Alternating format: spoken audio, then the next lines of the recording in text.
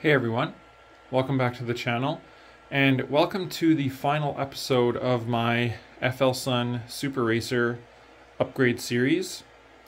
I have finished all of the Effector mods that I wanted to do on this printer, so we'll talk about those in just a little bit here.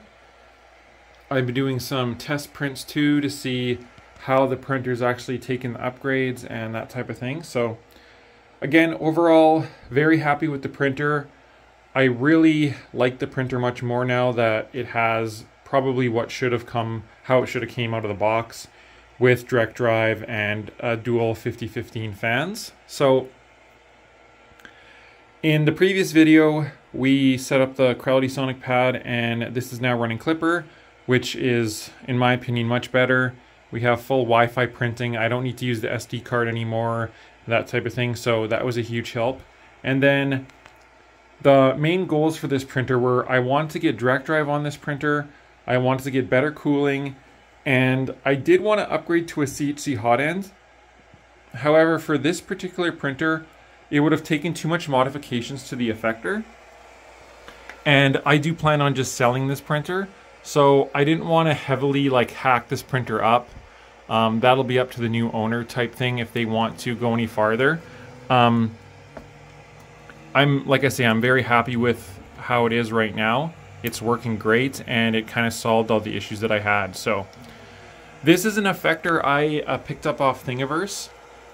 I chose this, or I shouldn't say Effector, this mod was one I found on Thingiverse, and the thing I liked about it the most was it didn't modify the stock hot end.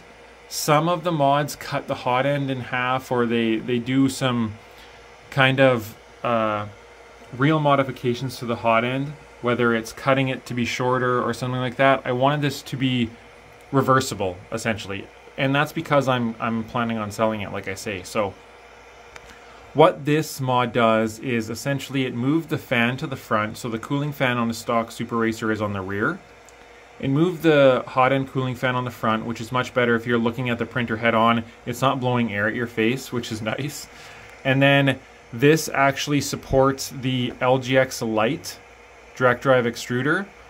The LGX Lite is nice because it's symmetrical.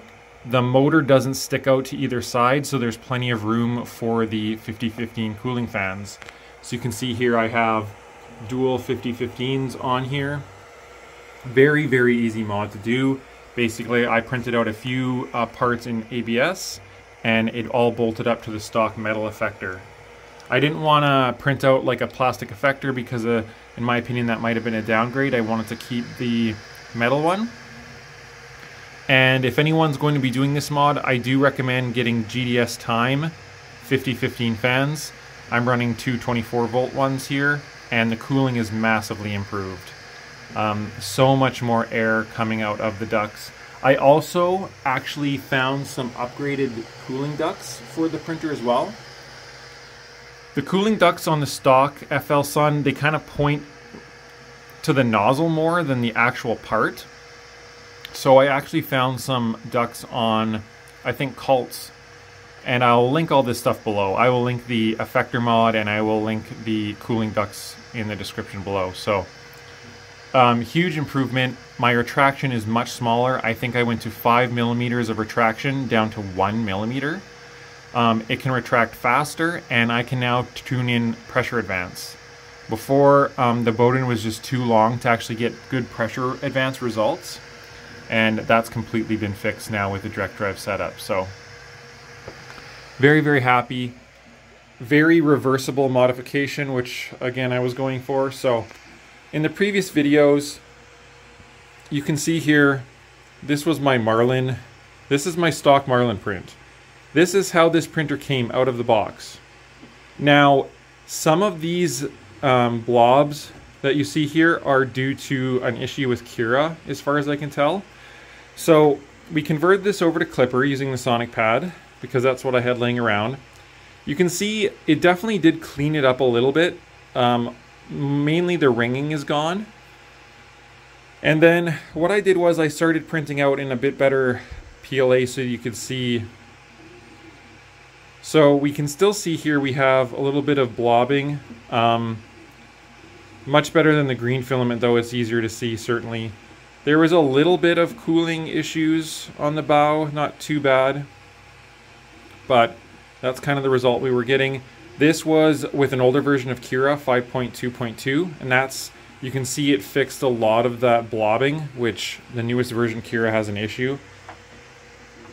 And then this was Cura 5.3. You can see the problems with the newest version of Cura. Look at all the blobs and stuff.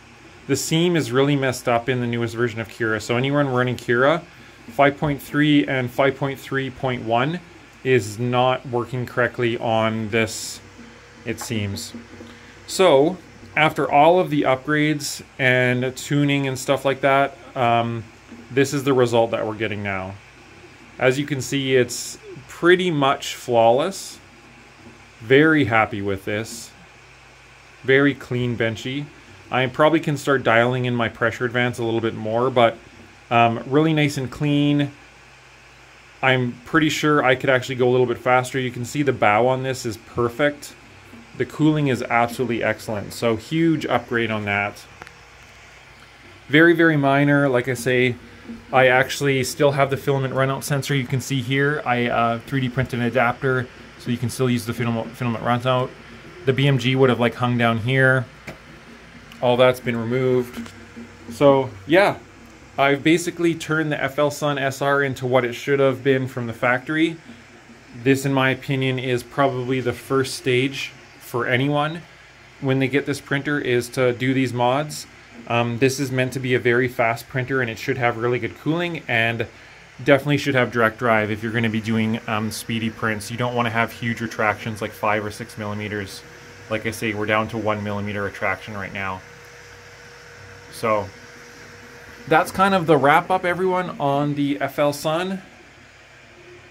There's going to be some more videos here coming on Deltas. Don't worry, even though we're done the FLSUN one, Deltas are still going to be part of the channel.